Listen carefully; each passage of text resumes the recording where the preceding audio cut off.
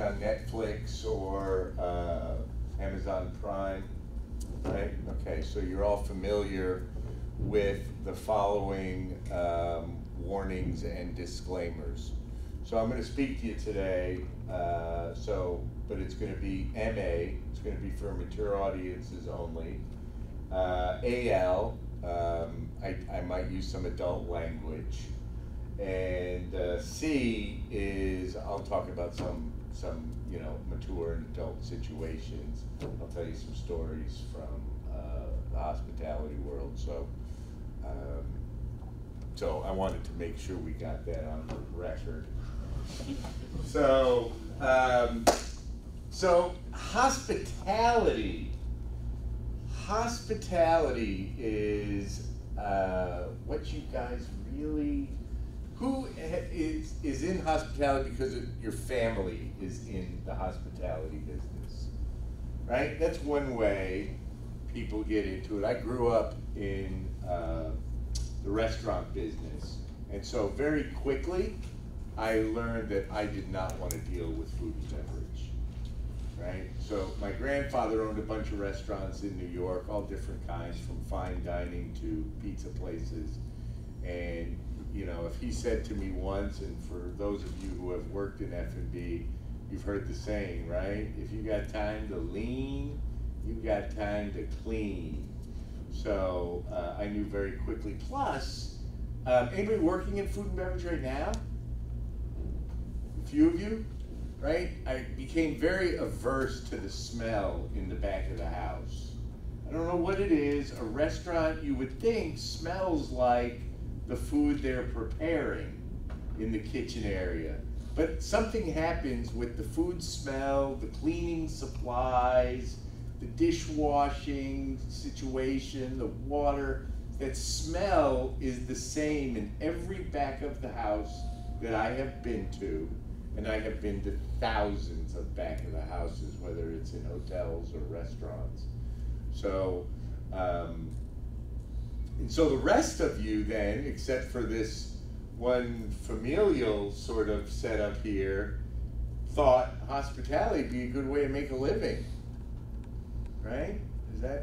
Or did you look at it like I did and very pragmatically realize there can't be a whole lot of calculus and advanced physics theories involved in it?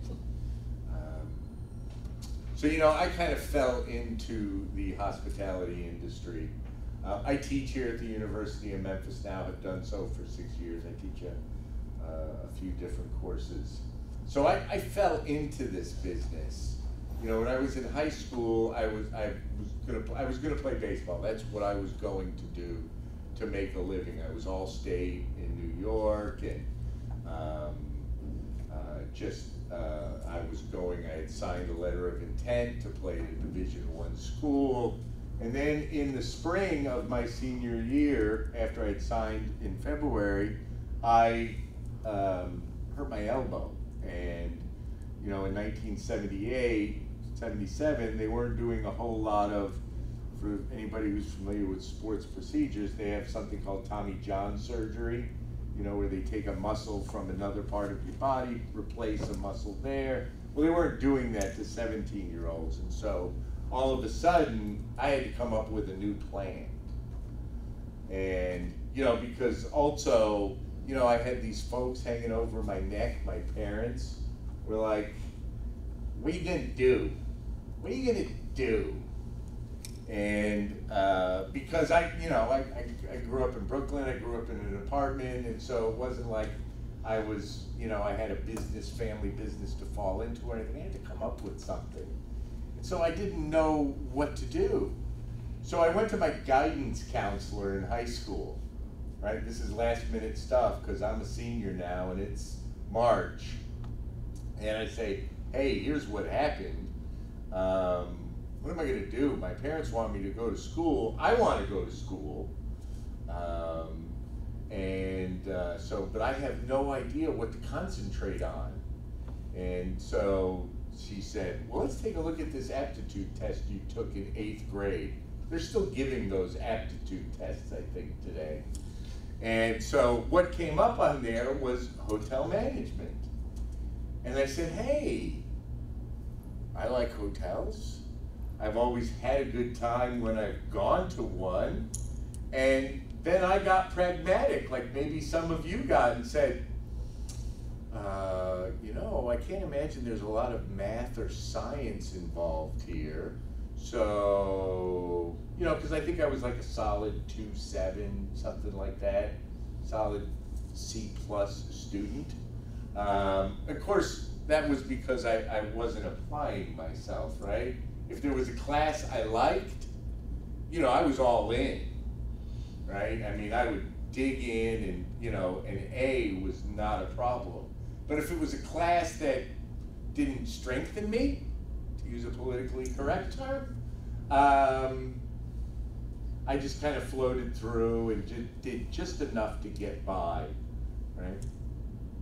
And so I said, hotel management it is. We found a school. I went to Niagara University up in Niagara Falls, New York. There weren't as many schools to choose from as well.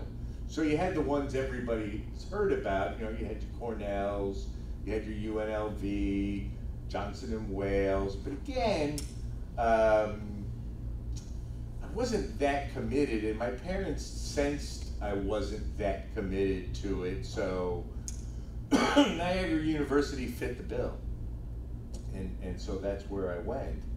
But before that, and this is a little bit of a life lesson that I like to share with all of my students and with anybody who will listen. My daughter's done listening to this.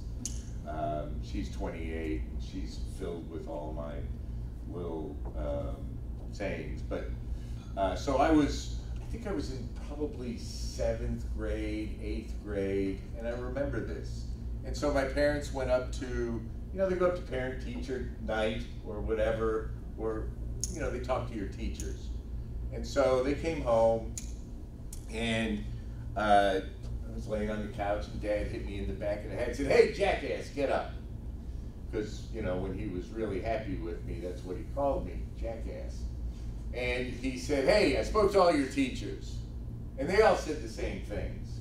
And I said, all right, there's consistency. So he said, well, first of all, they said you're popular. He said, let me tell you right now, a circus act is popular. So that doesn't mean anything to me. He said, the other thing they said is that you have potential. And let me just explain to you my definition of the word potential, son. Potential just means that you ain't worth a shit to me right now, right? So I didn't think anything of it. I was just like, okay, Dad's, you know, being a dick, and he just wants to get my attention. But how many people here in this room, and this is honest time, have been told you have potential, right? Just about everybody, if not all of you, and those of you who aren't raising your hand, somebody said it and didn't.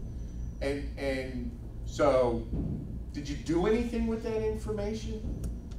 Because when I was told I had potential, I used to think, that's awesome. I have potential,